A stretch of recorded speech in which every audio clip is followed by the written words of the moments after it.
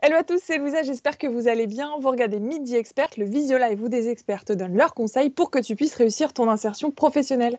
Aujourd'hui, je reçois Lucille et Marion qui sont toutes les deux data scientists au sein de la Societe Generale et qui vont nous parler des enjeux de la féminisation dans le métier de la data science. Bonjour Lucille, bonjour Marion. Bonjour, Bonjour. Comment allez-vous? ça va bien, Bien. merci. Et toi? Mais ça va bien, merci.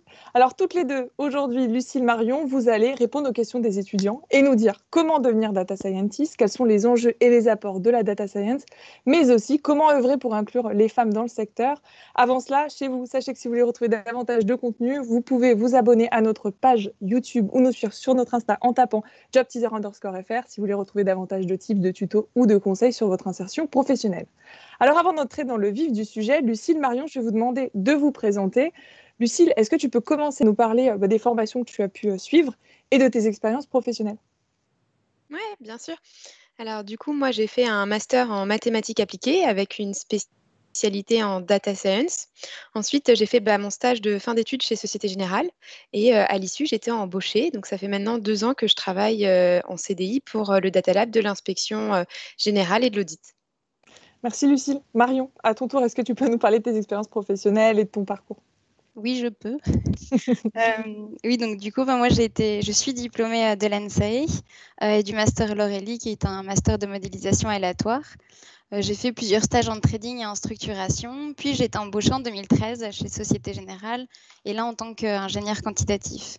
Et puis il y a 3 ans, je me suis orientée vers la data science en travaillant en tant que data scientist au sein du Digital Office de la banque d'investissement.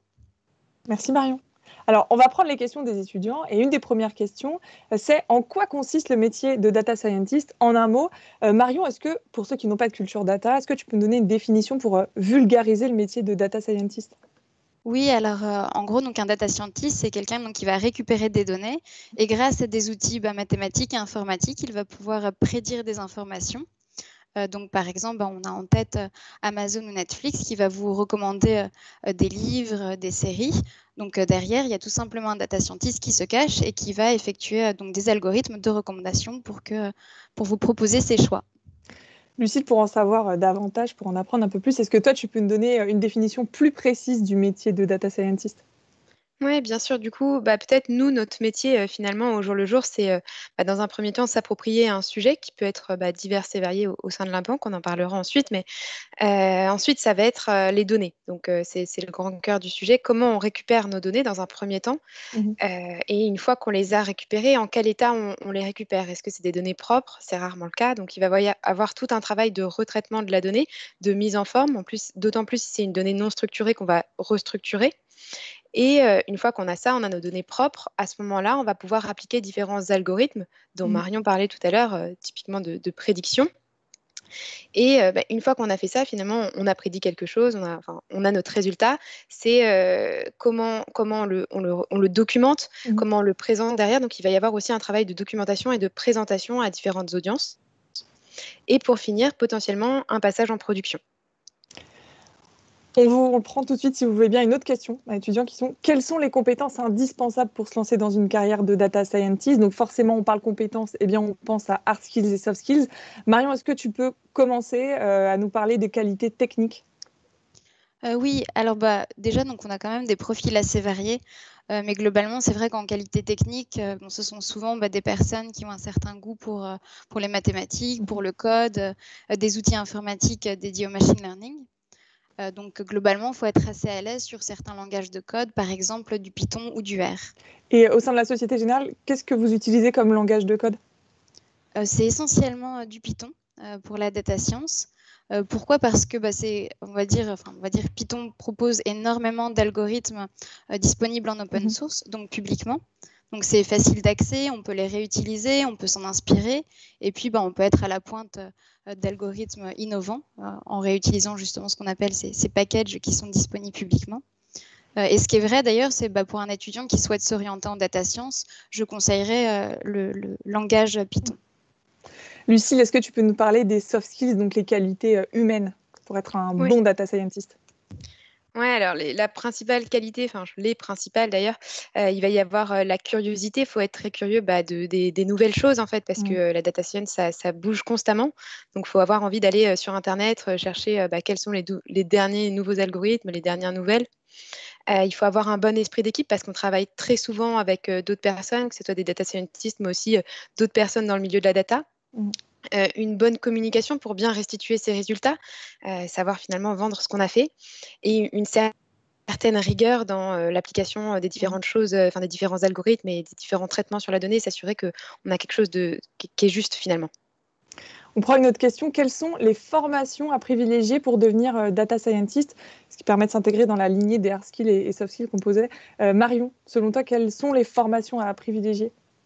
Alors, ce sont souvent des formations assez mathématiques et informatiques, Ouais. généralement. Parfois, en fait, l'expertise mathématique peut être, on va dire, prépondérante par rapport à l'expertise informatique et inversement. Faut avoir quand même quelques notions de code habituellement. On va dire la plupart des data scientists viennent d'écoles d'ingénieurs ou d'universités avec des spécialités data science, mathématiques, informatique. Mhm. Et ce qui est vrai, c'est que si le candidat n'a pas forcément de spécialité data science, ben, par contre, il a peut-être un petit background mathématique. Aujourd'hui, on peut toujours se former avec des formations en ligne, par exemple, notamment celles disponibles sur Coursera en machine learning, intelligence artificielle. Et puis, il y a également des plateformes comme celle de Kaggle qui proposent des concours de data science. Donc, on peut visualiser le code en fait, d'autres data scientists, s'en inspirer, et puis nous-mêmes, justement, pouvoir participer à ces concours. Et ça, c'est très formateur. Lucille, tu as un mot à dire là-dessus?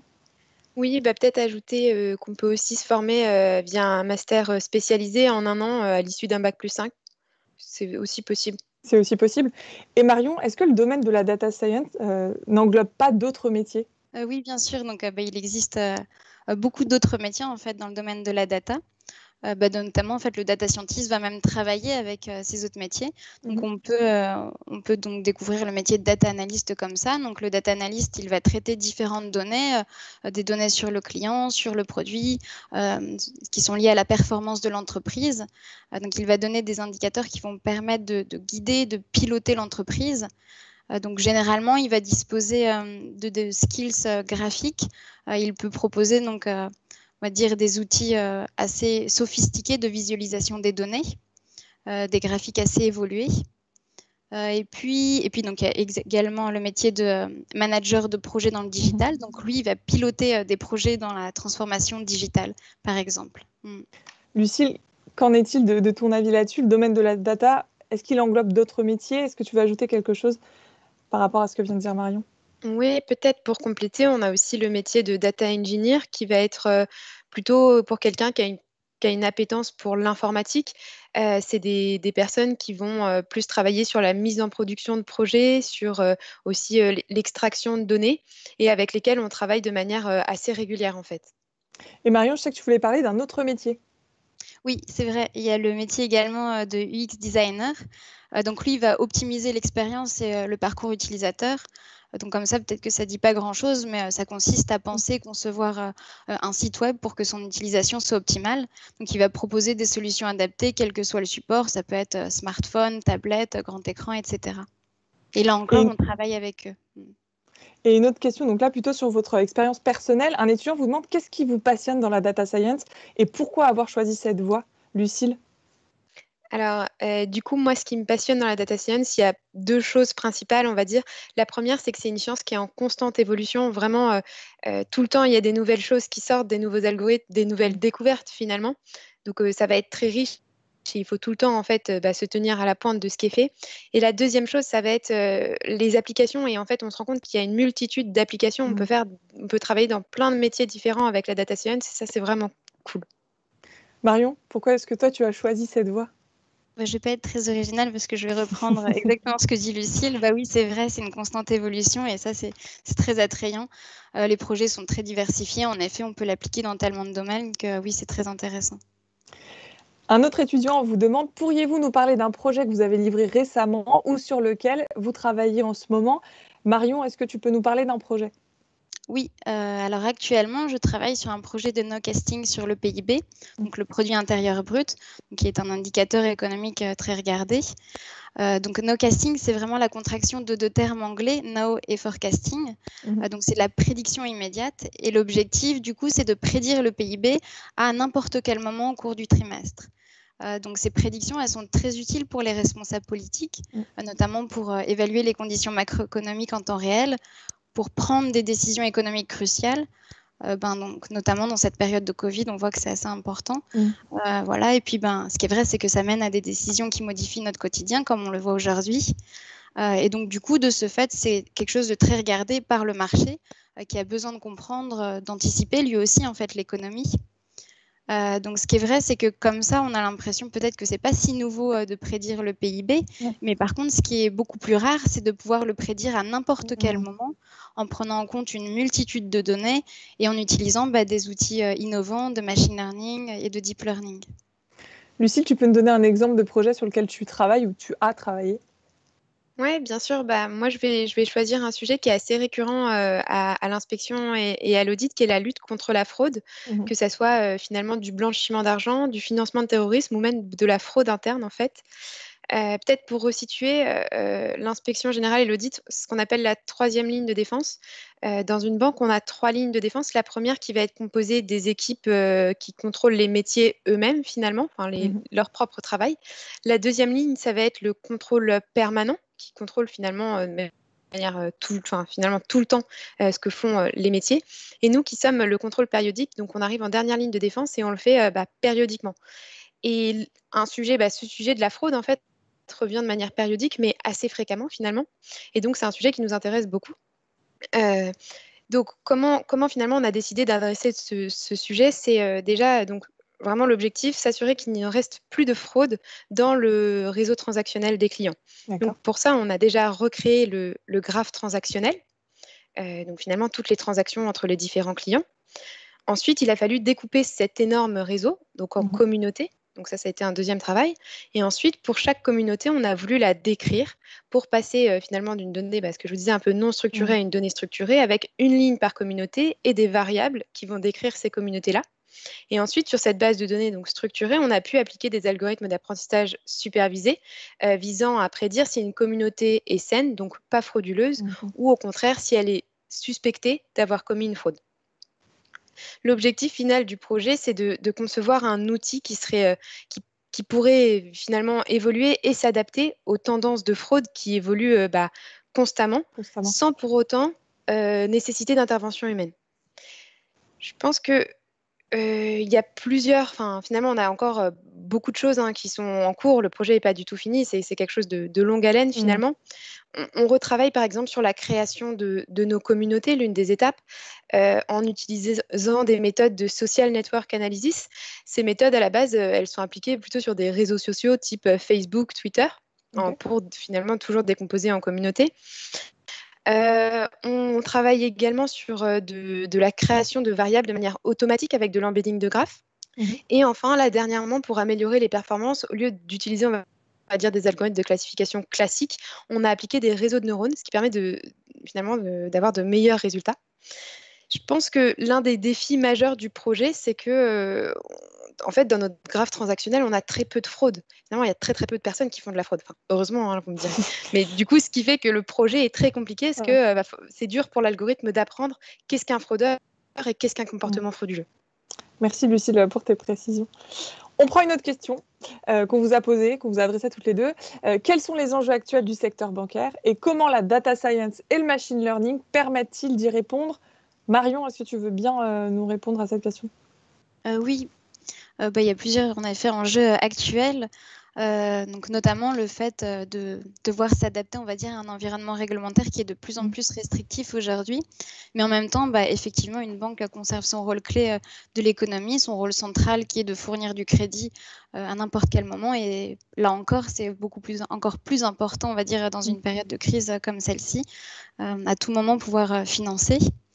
Et puis, donc, un autre enjeu, c'est effectivement la Societe Generale souhaite s'inscrire dans ce rôle de plus en plus durable et responsable, donc notamment via les financements ESG. Donc ESG, Environmental, Social and Governance. Donc ce sont 3 facteurs, on va dire, qui mesurent la durabilité et l'impact sociétal d'un investissement dans une entreprise.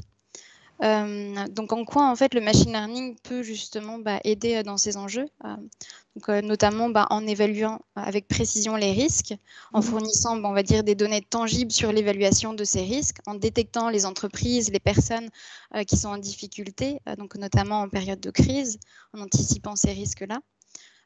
Et puis pour tout ce qui est donc on va dire le côté donc environnemental et sociétal, en effet en quantifiant les critères environnementaux et sociétaux dans les entreprises, voilà, grâce à la donnée. Lucille, tu peux aussi nous en parler? Oui, justement, l'inspection et l'audit a mené une mission sur la RSE. Et donc, on a notamment travaillé sur un projet de data science qui s'inscrit plutôt sur le côté, j'ai plus mes mots, sur la réputation en fait de ces entreprises en termes de RSE et de risque climat. Marion, tu voulais ajouter Oui, oui, ce qui est vrai, c'est qu'elle également, tout simplement, on sait que les entreprises essayent d'aller de plus en plus vers l'innovation et c'est d'ailleurs une des valeurs de la Societe Generale. Et c'est clair que là encore, le machine learning permet aussi de transformer les activités, d'automatiser des tâches, de fournir des services de plus en plus personnalisés aux clients. Et je dirais la bonne nouvelle dans le secteur financier, en l'occurrence, c'est qu'on dispose d'une grande quantité de données et d'une grande variété, parce que c'est vrai que ça fait partie de la culture de récolter des données, les analyser. Et forcément, ça nous permet, on va dire, de relever tous ces défis. Je le disais en introduction, vous allez nous parler de la féminisation des métiers de la data. Une question qui a été très redondante qu'on a reçue, c'est pourquoi est-ce important de parler de la féminisation des métiers de la data? Marion? Alors, c'est important parce que tout simplement la diversité, le manque de diversité peut nuire à l'entreprise en fait. Et puis donc on a eu une étude récente du BCG qui montrait encore qu'il y avait seulement 15% des data scientists qui étaient des femmes. Donc aujourd'hui encore, c'est trop peu.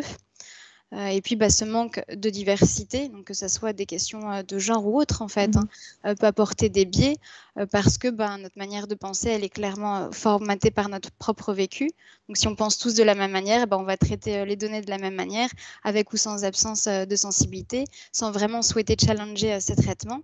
Et ça, quelque part, ça peut produire des biais sociétaux de genre en intelligence artificielle. Donc c'est pour ça c'est essentiel d'avoir des équipes de data science et même ailleurs en effet qui sont assez diversifiées. Et puis aussi le fait que ça soit, ce manque de diversité puisse être un frein à l'innovation. Plus une équipe est diversifiée, plus on aura de solutions innovantes. Tout simplement, les personnes penseront différemment, donc forcément on ira vers de l'innovation. Voilà, et puis on le sait aussi qu'il y a différentes études qui montrent que généralement, les équipes sont plus heureuses quand il y a une mixité, elles sont plus productives. Je crois qu'il y avait même une étude de l'Organisation mondiale du travail qui montrait qu'en effet, ça pouvait apporter des meilleurs résultats commerciaux quand il y avait une certaine politique de diversité. Donc voilà, donc en gros, pourquoi s'en priver, hein? Je veux dire, il y a vraiment tous les arguments pour. Donc oui, après, ce qui est vrai, c'est que nous, on considère vraiment qu'à compétences égales, évidemment, on va souhaiter aller vers de la diversité, mais c'est important quand même de garder ça en tête, c'est à compétences égales. Voilà, donc ça passe en effet par le fait de communiquer sur la féminisation. On avait aussi une autre question concernant ce sujet. Lucie, tu vas pouvoir peut-être nous répondre, qui était donc la question, selon vous, quelle est la cause profonde du manque de femmes dans le domaine de data science? Alors, du coup, déjà, peut-être une première chose, c'est l'étude que Marion a mentionnée tout à l'heure de BCG. Elle montre aussi qu'en fait, il n'y a que 35% des étudiantes en sciences, technologies, ingénierie et mathématiques. Donc, on a déjà ce biais-là qui fait qu'il n'y a pas suffisamment d'étudiantes dans un premier temps. Et ensuite, je pense que nous, à la Societe Generale, on a en plus un biais qui est le fait que ça soit de la finance et que quand on fait data science plus finance, on a encore moins de femmes. Et je le vois notamment à travers un cours que je donne à l'Université Paris-Dauphine sur un master finance, justement, mais un cours de Python, donc plutôt data science, où là, j'ai qu'une seule étudiante en fait dans mon TD. C'est très parlant. Marion, tu veux ajouter quelque chose sur cette question? Je pense que justement, ça vient soutenir pourquoi aussi on est là aujourd'hui. C'est important de montrer tout simplement que ce n'est pas un métier d'homme, que toute femme intéressée par ce métier ne doit surtout pas se dire oui, ok, mais rejoindre la data science à la Societe Generale, c'est évoluer, on va dire, dans un milieu qui ne favorise pas du tout l'inclusion des femmes. C'est totalement légitime en fait d'avoir ce type de stéréotype en tête, on le comprend totalement, mais c'est une idée fausse et on va dire que notre présence en atteste également aujourd'hui. Et alors, Lucille, tu disais que dans le cours que tu donnais à Paris-Dauphine, il y a une seule étudiante. Au sein de ton équipe, vous êtes, tu représentes la gente féminine ou pas du tout? Non, du tout, justement. Au sein de mon équipe, on est quasiment autant de filles que de garçons. Donc voilà, c'est aussi le message que je voulais faire passer. Si vous rejoignez, les étudiants qui nous écoutent, si vous rejoignez la Société Générale, les étudiantes, pardon, vous ne serez pas la seule femme, mais vous ne serez pas non plus le seul homme si vous êtes un étudiant. Hein. On fera une autre question, pareil, sur ce sujet. Comment donner aux femmes un sentiment de légitimité à travailler dans ce secteur? Marion? Clairement, je veux dire, la question ne se pose pas trop pour nous. Clairement, en commençant par leur assurer que bien sûr, elles sont légitimes, il n'y a aucun doute dessus. Et voilà, et on en est clairement convaincus. Lucille? Oui, peut-être pour compléter, c'est ce que je disais. Le poste, on l'a pour nos compétences et pas parce qu'on est des femmes. Hein. Donc, ce sera pareil pour les étudiantes potentiellement qui nous écoutent, ou je le redis, mais les étudiants également. Mais pour les femmes, en tout cas, croire en soi et voilà, savoir que ça amène aussi une richesse de point de vue, comme Marion le soulignait tout à l'heure, c'est vraiment le cas. On prend la dernière question. On vous demande comment œuvrer afin d'inclure les femmes dans ce domaine. Marion, il y a des choses qui sont mises en place? Déjà, oui, ça passe par la communication. Communiquer, en effet, qu'on a cette croyance de diversité et qu'on a aussi envie tout simplement qu'elles nous rejoignent. Voilà, donc encore, c'est ce qu'on disait tout à l'heure, c'est clair que notre présence, c'est aussi un des buts ici.